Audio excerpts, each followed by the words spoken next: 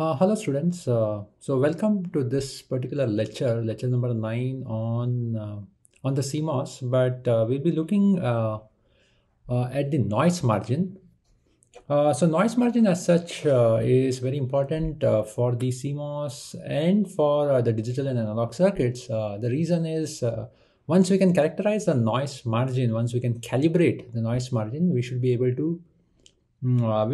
to put our input within that particular noise margin so that we will get the discrete outputs.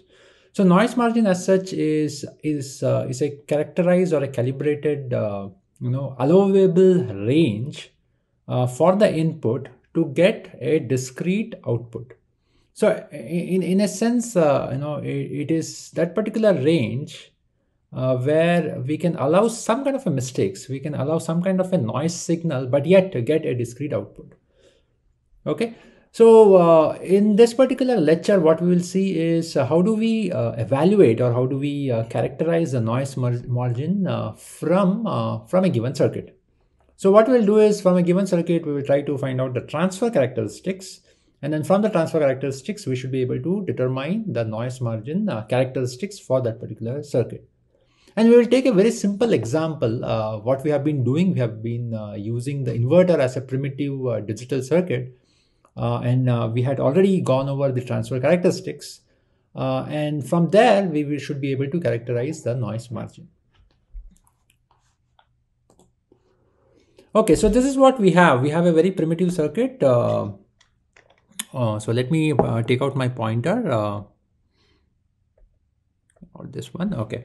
And so this is what we have. We have been using the inverter as our, the very first level of the digital circuit. Given an input, we should be able to find the output. And what we had seen is, the transfer characteristics. So we are kind of very familiar with the transfer characteristics. Transfer characteristics, once again, trying to reiterate, it is nothing but the output voltage versus the input voltage, right? How does it behave?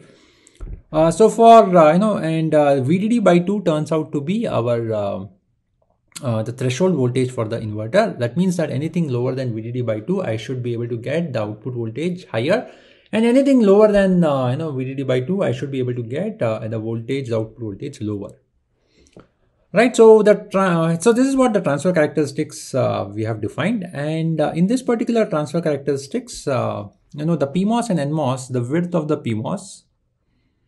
And then the width of the NMOS, what we have taken is the width of the PMOS is equal to twice that of the width of the NMOS. And according to the long channel current model, I should be able to get the betas of the PMOS to be same as that of the NMOS. And thereby what I've said is the betas are same. That means this is an unskewed inverter. So that's what I'm writing here. It's an unskewed circuit. It's an unskewed inverter because this is the inverter circuit, right? And that's the reason why we get the threshold voltage to be VDD by 2. When we apply the rail voltage of VDD and on the other side, we apply a rail voltage of 0. So the threshold voltage for an unskewed inverter will be VDD by 2.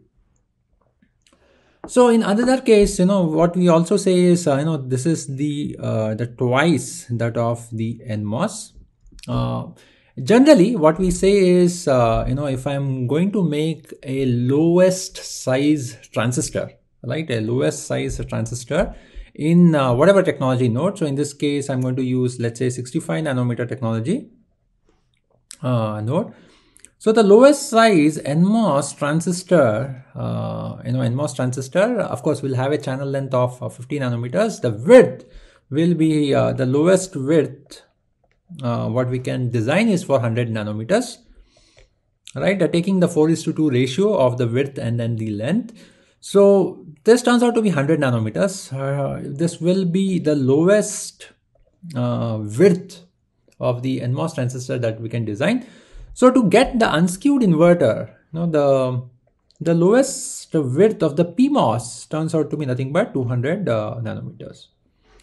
Right. So in this particular case, what we can also say is, the way to represent the lowest sized width dimensioned the inverter could also be 2:1 because the PMOS width is twice that of the NMOS width.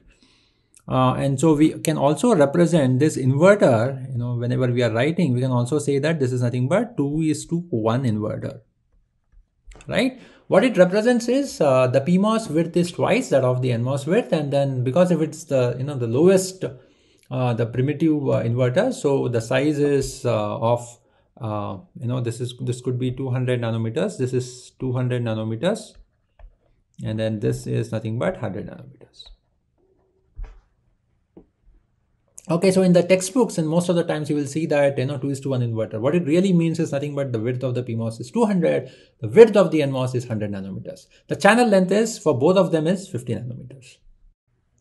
So when we are looking at the transfer characteristics of the inverter, we get certain points like the the VDD by 2, which is again, let me draw the pointer, pick the pointer.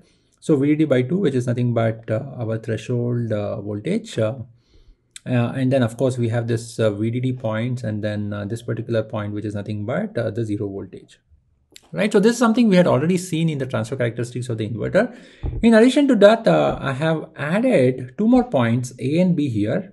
So B and A, and have said that the slope is -1 at this 2 particular points. So this basically these 2 points are the points on the transfer characteristics profile of the inverter, where the slope at this particular point is -1. The slope in fact represents the change in the output voltage with respect to the change in the input voltage is -1, and then that is same for both here. Again, the change in the output voltage to the change in the input voltage at this particular point is -1, right? So what it really means is this particular profile, right, and then in this particular region of the transfer characteristics, if the slope is -1, those points will be our A and B, and there will always be a unique point in these 2 particular regions, right? In this particular region, if I really want to find out the slope is -1, I will get a unique point B. And of course, in this particular region, if I find out the point where the slope is -1, I'll get a unique point that will be point A. Now, these points A and B will actually define certain, 4 new parameters, which will help us to characterize the noise margin. Now, these 4 parameters are called the output voltage low. VOL represents the output voltage, and L represents the low level of output voltage. VOH represents the output voltage high, H represents the high, and the corresponding parameters on the input side, input voltage low and input voltage high. Okay, hope this is clear. Now coming back to the slope of -1, right? So if I look into this particular region, above the point B, this particular region I'm talking about, let me pick up a new color, and then this particular region I'm talking about, and then this particular region I'm talking about. Okay, so in this particular region, the output voltage, the change in the output voltage with respect to the change in the input voltage. So as the input voltage keeps on increasing, the output voltage changes very, very minimal. So it turns out to be very, very small, right? And similarly here, in this particular region, the change in the output voltage with respect to the change in the input voltage is also very, very small or low. In this particular region of the transition region, what we call it as a transition region, which is coming from those intersection points of the NMOS and PMOS saturation current. So this particular region where we get the output voltage and the input voltage, right? So if for very small change in the input voltage, I will get a very large change in the output voltage. So I'm going to write it as very high. Right. So the noise margin, especially the parameters VOH, VOL, VIH and VIL is actually defined between these 2 points A and B, where the slope is going from small to high. And again, from high to low, we'll get the corresponding points B and A. Right, so if I choose the point B, it is actually the slope for this particular transfer characteristics, changes from small to high, and we want to capture the point B where the slope is actually -1. So it is not small enough and it is not high enough. It is actually -1. And similarly, point A here, it is that particular point where the slope of the transfer characteristics changes from high to low. And point A is actually the slope of -1 where it is not high enough and it's not small enough.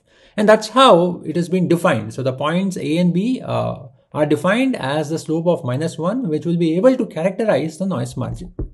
So that's how the definition of the the noise margin has come, right? Or rather, I'll say that the definition of those the voltage, output voltage level high, low, and input voltage level high and low, that has been derived from or deduced from, where the slope is actually -1, because on either side the slope is very, very small or the slope is very, very high.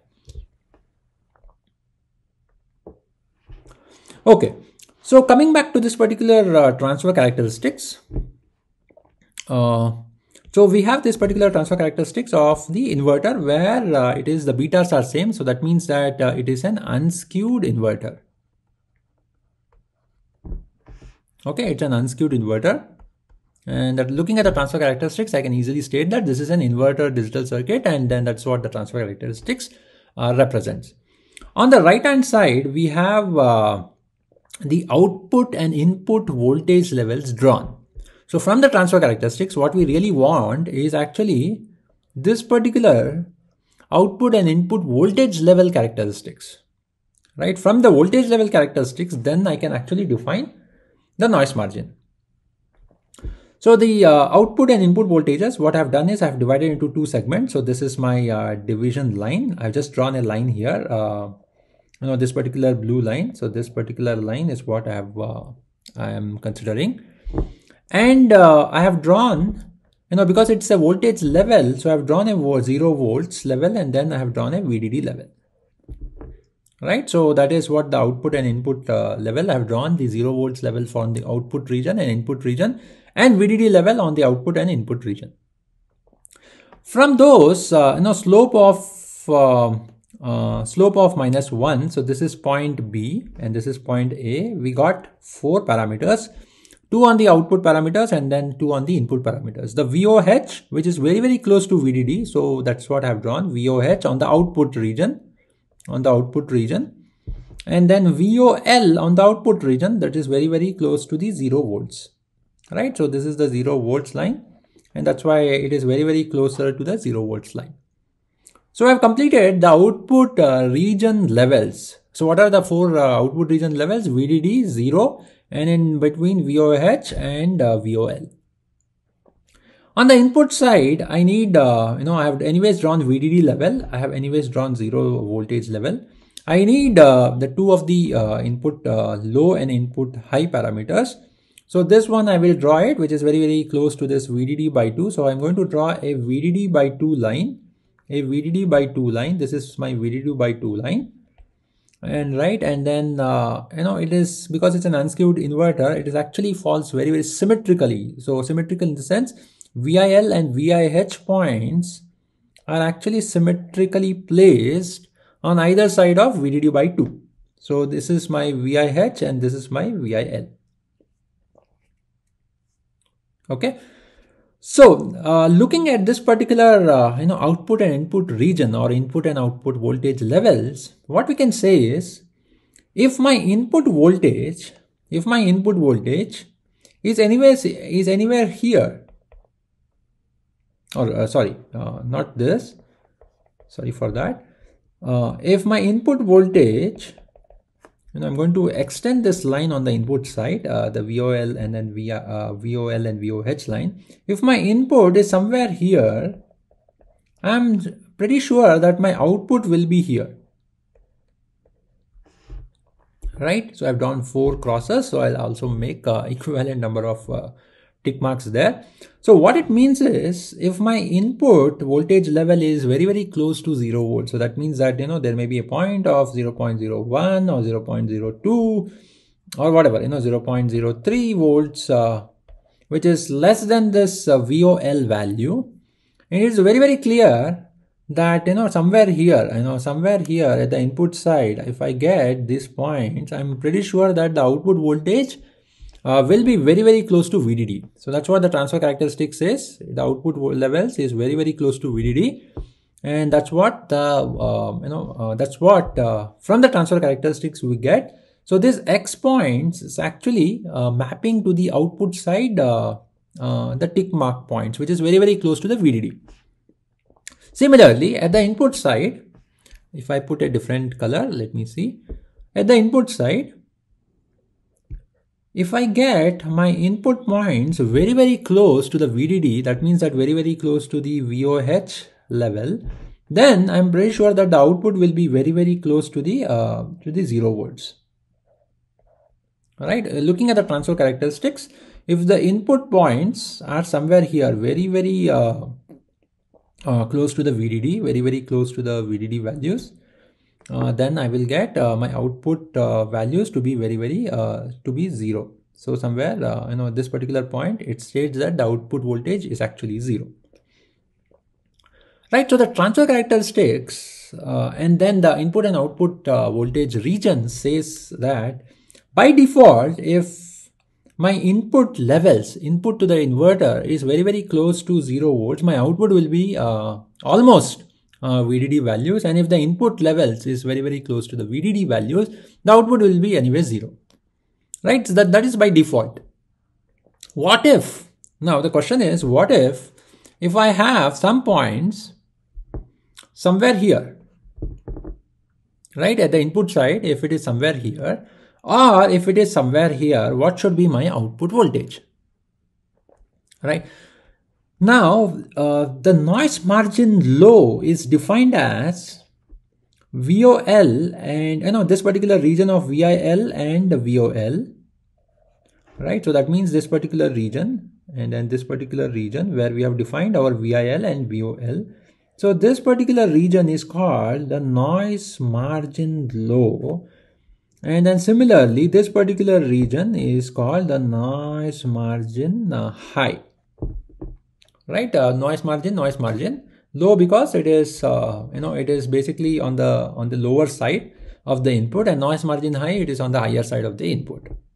Right? So if my points is actually falling in this particular region, noise margin low, it will still, because of this transfer characteristics, any point here is likely to give me, this is basically this point, right? Noise margin low is nothing but VIL and below VIL. So this is the region. So this is the region, right, where I'll actually get my output, this particular region where I'll actually get the output somewhere here. Right, VIL is actually defined by point B. So any input in this particular region is likely to give me the output point somewhere here, which is actually very, very, it is actually greater than VOH. That means it is very, very closer to VDD. Similarly, if my input points is actually somewhere in between in this noise margin high region, so that means that is actually defined by VIH. So that is this particular region. So this particular region, right? My output values lie somewhere here, which is actually closer to very, very close to 0 volts. So what it means is the noise margin high and noise margin low, it is that allowable range, it's the allowable input range where my input signals can still lie somewhere here, but still I'll get an output, a definite and a discrete output, right, somewhere in this particular region, based on the, whether the input signal is in the noise margin high or the input signal is in the noise margin low, right? So it is an allowable, input range for which I'll get an output voltage, still a satisfied digital or a discrete output voltage. The output voltage can be, can be either VDD volts, or rather, I can say it as 1 volt, or if VOH is 0.95, right? So I can get an output voltage somewhere close to 0.99. or 0.98 or 0.97, but it is still very, very close to 1 volt, and it is doesn't, if I have some input range here, it doesn't give me a point somewhere here, right? And if my input range is somewhere here, it doesn't give me a point somewhere here. It actually gives me a point very, very close to the 0 volts. Right, so that's the importance of the noise margins, especially for the digital circuits, right? And this is very, very useful in terms of the mix, in terms of designing a mixed signal circuit where we have a digital component coming from the the analog component. So the analog component is fed to a digital component, and then in that sense, if the analog signal gives me somewhere here, right, I still should be able to get a digital output, right? So that is the reason why this noise margin is of importance, right? So the noise margin high, as I had said earlier, it is nothing but the difference between the VOH and VIH, and a noise margin low is nothing but VIL, and the difference between this particular line and this particular line, which is nothing but VIL minus VOL, right? Going further, sorry. So this is an empty slide. So what it means is I'm likely to draw something here. I'm going to draw something here. So what we had seen is for a 2:1 inverter, right? So that means that my beta P is equal to beta N for an unskewed inverter. We had the transfer characteristics, right? And I'm going to draw the transfer characteristics, which is nothing but like this. Right, and transfer characteristics is nothing but V out and then V in, and then let me say that this is my VDD value, and then this is my 0 volts value, and somewhere here this is my VDD by 2, right?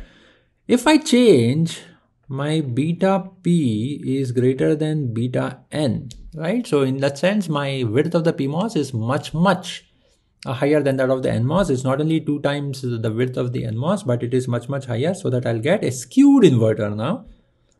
With the skewed inverter, as we know, the transfer characteristics is likely to change. The transfer characteristics is going to be shifted towards the right, and then this is what I'm going to get, right?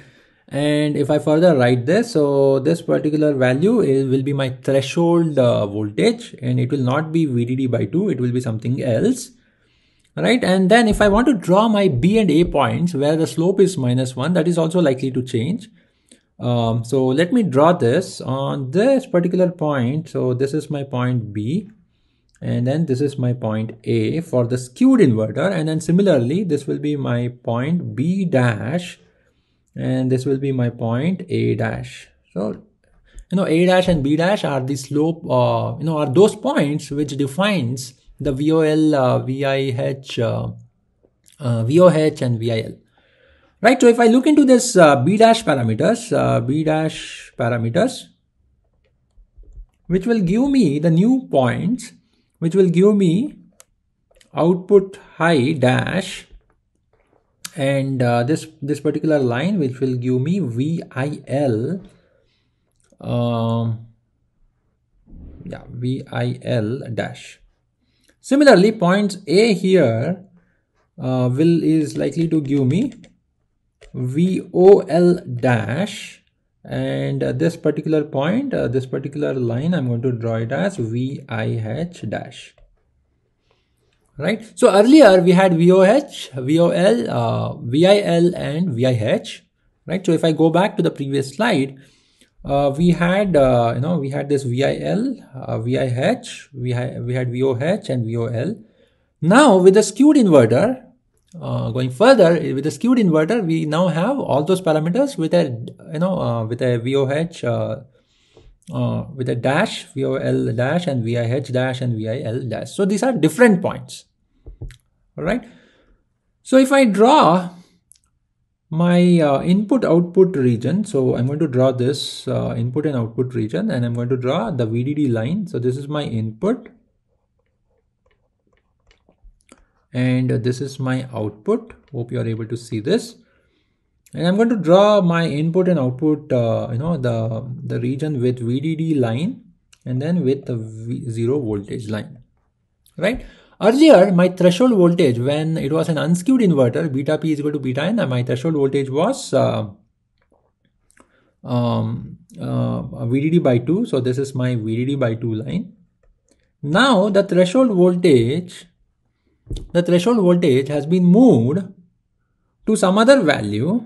So this is my new threshold voltage, right? And I have drawn it, I have drawn it above VDD by 2 because from this particular region, we know that it is VDD by 2 is this unskewed line, this particular region, and then this particular region, this has been shifted. Right? It has been shifted. So what it means is my threshold region, that threshold input side, a threshold voltage is above VDD by 2, and that's why I have drawn this above VDD by 2. And my VIL dash and VIH dash has also been shifted, right? And it should be on either side of this threshold voltage. So this is my threshold voltage, VTH is this, and this will be my VIH dash, and then this will be my VIL dash. Okay. And to further complete, on the output side, I have this VOH dash, and on the input side, I have this on the output side, low side, I will have VOL dash. So this is my extending line, and this is my extending line. And if I complete this, the noise margin now is this noise margin on the higher side, noise margin higher, and then a dash because it's for the skewed inverter. And then similarly here, noise margin low, and I'll say that dash because it's for the skewed inverter and not for the unskewed inverter. Okay, so noise margin high and noise margin low has changed. So the noise margin low apparently has increased, and noise margin high has apparently decreased. Right. So if I go further, this is what this is what is for the two transfer characteristics when the beta P is equal to beta N, unskewed one, and then the other one is beta P greater than beta N, which we had seen in the last slide. So I put both the slides, both the input and output regions together. And because, if you look at once, it may be a little bit overwhelming, and that's why I have drawn that previous slide. Right, but this slide is nothing but, if you look into this output and input regions, it is nothing but two of these lines, two of the transfer characteristics parameters, rather the noise margin parameters, which we have put it together. Right, so looking at it, noise margin high has been decreased and noise margin low has been increased, right, with respect to an unskewed inverter. Right, so what it signifies is, as I actually skew, right, if I increase the skewing ratio, that means that my beta P by beta N that is the skewing ratio. And if it increases, the noise margin on the lower side is going to increase, the noise margin on the higher side is going to decrease. Right, similarly, it will have a very symmetrical effect. If the skewing ratio is decreased, right, the noise margin lower side will decrease and noise margin higher side will increase. Okay. Now, what is the advantage of this? So the advantage here is, if I know, let's say I pick up an unskewed inverter, and then in the unskewed inverter, so let me go back to the unskewed inverter. If I can find out or rather, let me draw. Okay, so let me draw a new design. Okay, so that's what I have done. I've got a new slide.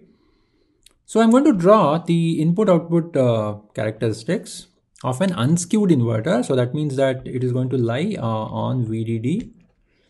This is my output, and then this is my input. And this is my 0 voltage line. This is exactly symmetrical, so VDD by 2. Right.